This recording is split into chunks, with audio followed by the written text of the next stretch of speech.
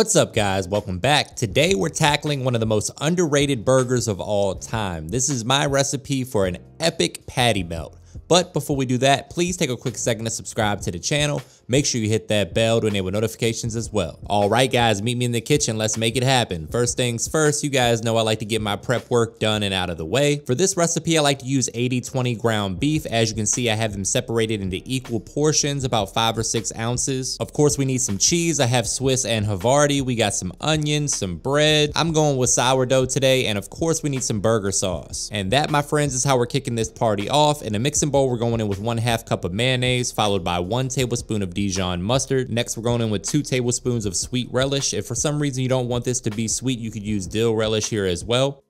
There we go. Next, we're going in with a teaspoon or so of worst word in the world sauce. As always, guys, the specific measurements and ingredients for this recipe can be found in the description box below, so don't forget to check that out. And now we're going in with a 1/4 cup of ketchup, followed by some smoked paprika and a little bit of my all-purpose seasoning. If you haven't tried that yet, you can get yours via the link in the description box, or just use whatever your favorite seasoning on burgers is. That'll work just fine. As always, guys, it's important to taste as you go and adjust the flavor to your preference. We're gonna break out the whisk and mix to combine. This burger sauce is gonna take your burgers to the next level. It's great on plenty of different sandwiches as well, so if you have any leftovers, keep that in the fridge for a few days. Next up, we have some chives that we're gonna dice nice and fine and add that to the sauce as well for a little razzle dazzle. That's gonna add some color and some additional onion flavor. So just mix that in, give it one final taste test to make sure the flavor is spot on.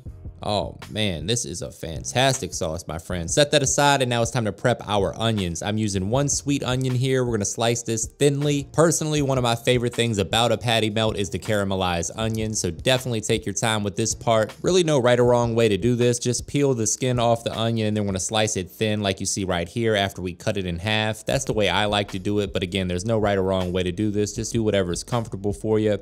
The key though is to make sure they get nice and caramelized. Really take your time, low and slow on your skillet. This is about the thinness or the thickness that I'm looking for right here. There we go. We're gonna set that aside, get our skillet warmed over medium heat. To that skillet, we're gonna add 1 tablespoon of butter, followed by some avocado oil. The avocado oil has a high smoke point, and that's gonna help prevent the butter from burning. That way you get all the flavor from the butter without it burning too quickly. I like to use my hands here and break up the onions and then add them to the skillet. Give them a toss in that delicious butter and let them cook down and caramelize. This is gonna take about 15 minutes in total, so be patient here. We are gonna add some seasoning. My all-purpose seasoning works great, or just a little salt and pepper, whatever works for you. Use whatever seasoning you like that you have in your pantry. Just mix that in. Make sure the seasoning is evenly coated on those onions.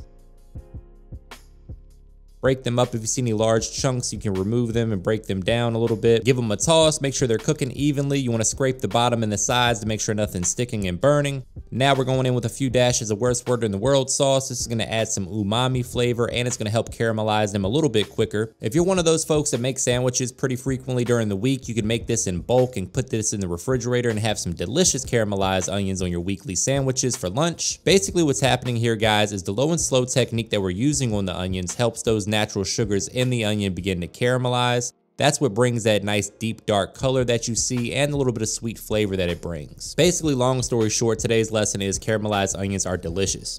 Now, my friends, we're gonna toast our bread. So in the same skillet, we clean that off. We're gonna add a little bit more butter and our sourdough bread. If you have your favorite bread for this, you can use it, but today I'm using sourdough because that's what I found at the store, and sourdough is delicious. So after a minute or so, we want a nice, beautiful golden brown color. We're gonna flip them over and toast both sides of the bread. Be patient here, guys. Make sure that you don't burn your bread. Just keep an eye on it. Once you have it toasted to perfection like so, we're gonna remove that from the skillet and get to work on our burger patties. I balled them up into separate patties because we're basically making smash burgers here. I like to season them on a plate so I can roll them around. I'm hitting them with a little all-purpose seasoning. I also like McCormick's hamburger seasoning, but feel free to use whatever seasoning you enjoy. Just roll them around on the plate to make sure that they're evenly seasoned, and then we're gonna add them to our cast iron skillet here in just a moment. These are about 5 to 6 ounces each. This is gonna make a pretty epic size patty melt, so hey, we're here for a good time, not a long time. What can I say? Take your cholesterol medicine and meet me over by the cast iron skillet. We're gonna warm that to medium high, add 1 tablespoon of butter, because why the hell not?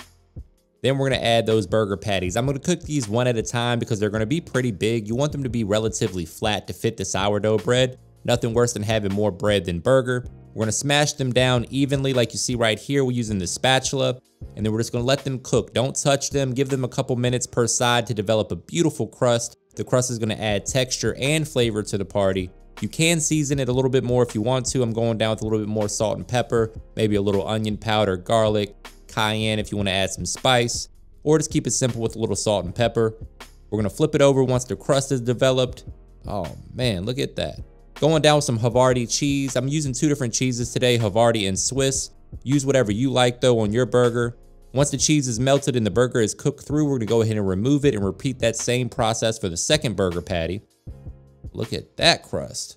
We're 2 for 2 on crust today, guys. Let me know in the comments what you think. If you wanna see other recipes, let me know.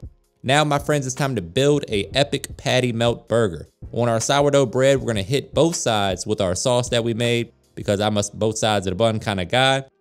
There we go. We're gonna go down with burger patty number 1, and then we're gonna go down with burger patty number 2.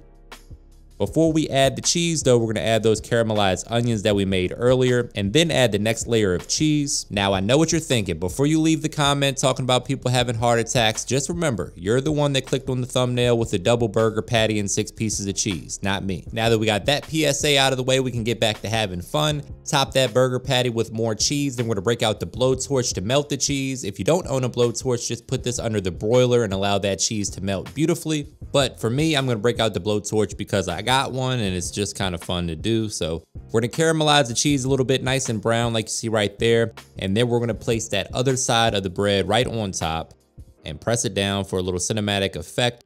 Brace yourself for a trademark money shot, my friends. Say it with me, guys. Looking good. Oh man. Now it's time for the cross section. This burger is gonna be epic. I'm on a diet, so I only had a few bites, but we shared this amongst the 4 of us. Look at that. Caramelization of the onions is perfect. We got great crust on the burgers. The cheese is melty. The bread is toasted beautifully, and I'm going in for the taste test. This one's a winner, my friends. If I had a fork, I'd drop it. Let me know what you think in the comments. Give your boy a thumbs up, hit that subscribe button and the bell to enable notifications. And as always, thank you for your support.